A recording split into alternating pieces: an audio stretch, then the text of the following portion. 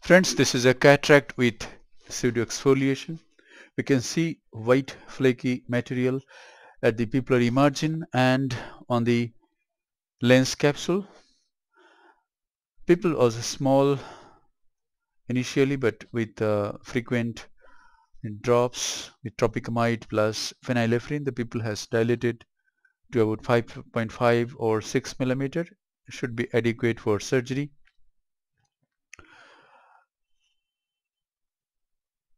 I have made the incisions, main incision and on paracentesis incision, and now I'm staining the anterior capsule underneath an air bubble. I want to stain the anterior capsule because if P-serient occurs, I want to see the anterior capsular rim. A stained anterior capsular rim will help in sulcus fixation of IOL. I have injected adrenalin also in this case, and now I am washing off the dye. Now viscoelastic substance ASP-MC is being injected at this time to fill up the antechamber. Now I want to do capsulorhexis. This is the side port on the left side of the main incision. Now I take a 26 gauge bent cystitome and incise the anterior capsular rim and raise a capsular tag like this. Here it is. This is a nice capsular tag, easy to hold with the iterator forceps. Now I take this iterator forceps, go anti-clockwise, and I take the pseudoexfoliation material. I do the rhexis in such a way that most of the pseudoexfoliation material comes out. Sometimes this material can get deposited on the trabecular meshwork, and 50% cases of this pseudoexfoliation usually have glaucoma, open angle glaucoma. This is hydrodissection. I am extremely careful during hydrodissection. I am injecting a little bit of fluid, not a lot of fluid at a time. I am gently depressing the nucleus.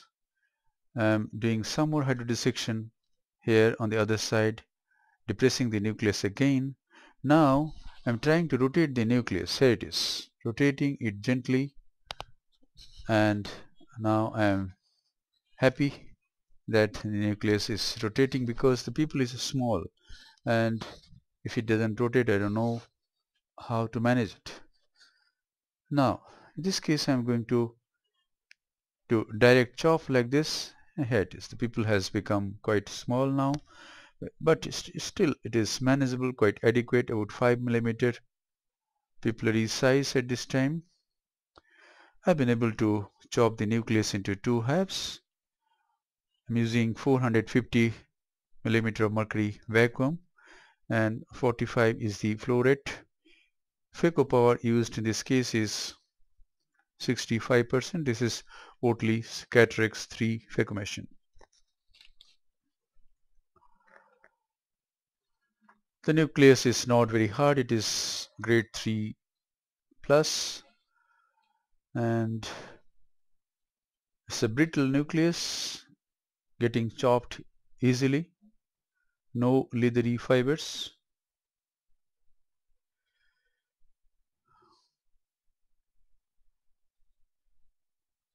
That's it.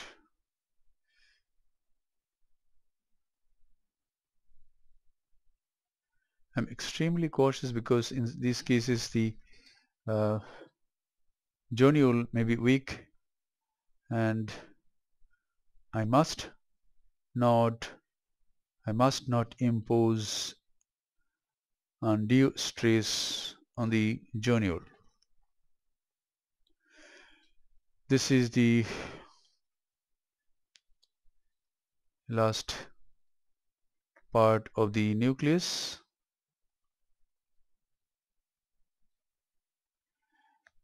Coming out very easily.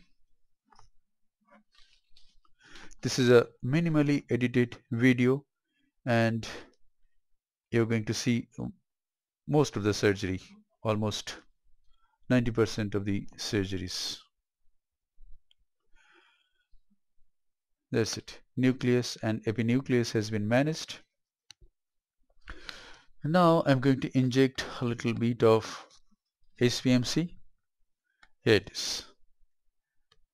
Now this is a Simcoe cannula. I'm using Simcoe cannula to remove the cortical lens matter from 6 o'clock, say from 2 o'clock to 9 o'clock. These portion can be easily removed by the Simcoe cannula. When the pupil is small, I am more comfortable with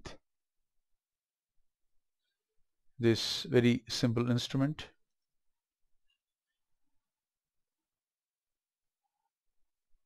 I'm taking care not to touch the iris. Now I'm going to through the side put on the right side of the main incision and removing this cortical matter.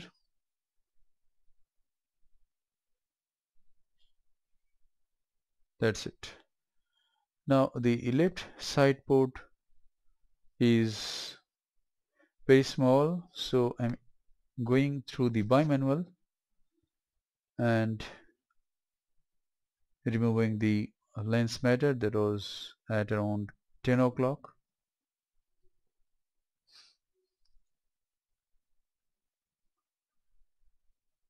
Little bit of polishing of the posterior capsule is done. Now in this case I have selected a hydrophobic acrylic intraocular lens and I'm going to use viscoelastic substance to implant this lens. Here is the intraocular lens.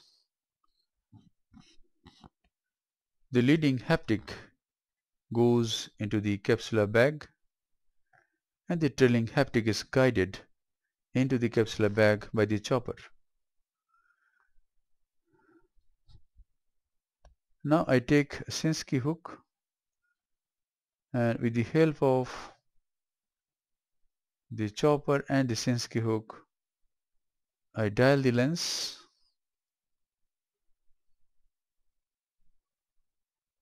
and place the haptics at 3 o'clock, 9 o'clock meridian. Now I'm going to remove the viscoelastic substance thoroughly. This is the first step, removing the visco with a direct Simcoe cannula. Now I'm going to use the irrigating probe or bimanual IA, irrigating the antechamber. Now I'm going behind the IOL, irrigating the capsular bag. At this time irrigation also causes some polishing of the posterior capsule. Now I'm going to use both irrigation and aspiration together.